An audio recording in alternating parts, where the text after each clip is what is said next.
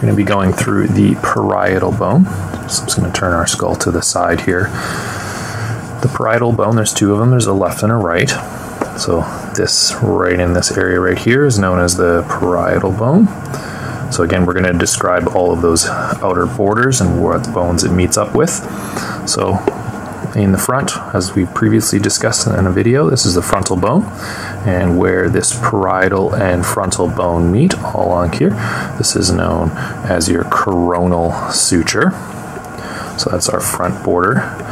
On the top aspect of the skull, we have a suture running all the way down the center. This is known as your sagittal suture. So with our left and right parietal bones meeting in the middle at this sagittal suture. And then towards the posterior aspect, this is known as the occipital bone.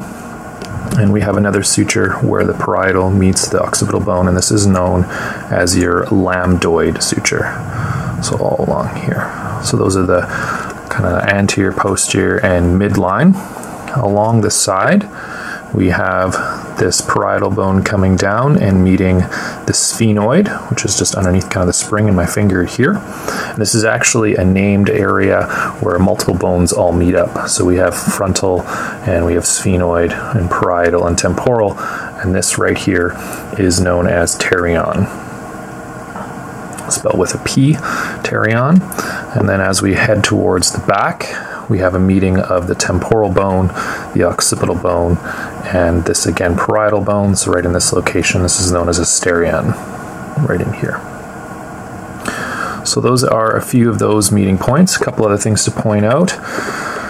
In the back, where the parietals and the occipital bone meet, this is known as lambda. And towards the front, where the frontal bone meets the two parietals, this is known as Bregma.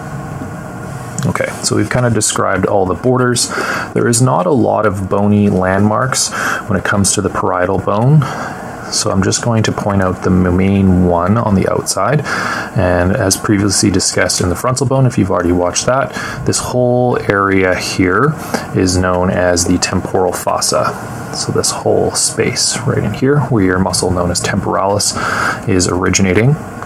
But you can see kind of starting on that frontal bone and crossing here onto the parietal bone.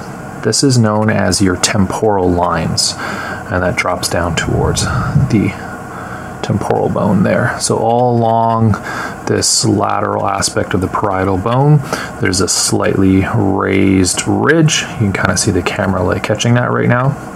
And that is the outer layer, or the outer edge of the muscle known as temporalis, and then a fascial covering over top of that. So you might be able to run your fingers along the outside of your head and activate temporalis using clenching of your teeth, to feel these temporal lines. So that really is all of the external that we can discuss when it comes to temporal. Sorry, not temporal, and parietal. But I am just going to take off the cap and look to the inside again. So orienting ourselves, this is the frontal bone. So on the inside we have a frontal crest, and that's turning into this superior sagittal sinus. And it's a groove 4 superior sagittal sinus. The superior sagittal sinus is what it's sitting inside this groove, and that runs straight down the center. So right where that sagittal sinus would be, there is a groove on the inside of those bones for this vessel that runs all the way back and then starts going down into the occipital bone. And that really is all of the bony landmarks that we are going to discuss when it comes to the parietal bone. And so I will end this video there.